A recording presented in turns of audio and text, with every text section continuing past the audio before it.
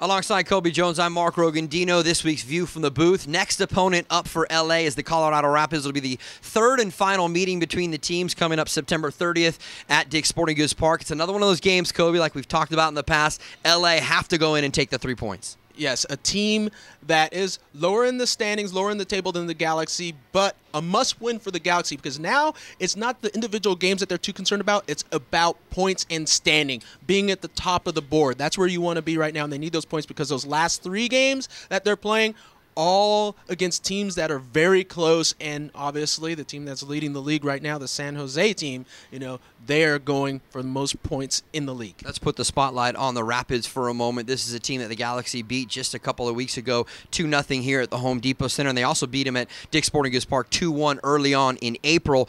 They can play a role in determining how the West finishes, though. Do you expect them to be playing for pride at this point? Yes, they're going to be playing for pride. They want to be spoilers. That's what it comes down to. And they want to finish the season off good. No matter where you are, and if you know you're struggling to get into the playoffs, you want to be that team that goes, okay, let's have something to look forward to for next season. So players are actually playing for jobs. So that's one of the reasons that players come out there and give that extra 100%, give that full 100% whenever they're playing these games. It's certainly going to be a tough task for their first-year head coach in Oscar Perea.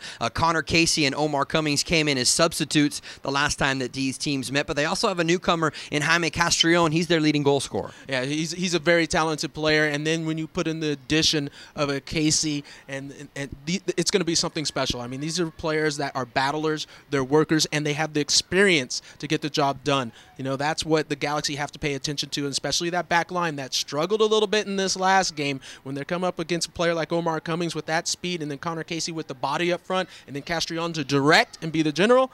Yeah, a little bit of talent there. There was no question they got better when Casey and Cummings came in as substitutes. All right, make sure you join us on Sunday, September 30th, 4 p.m. kickoff time from Dick's Sporting Goods Park. Cobi Jones and I will bring you the Rapids and Galaxy in their third and final 2012 meeting.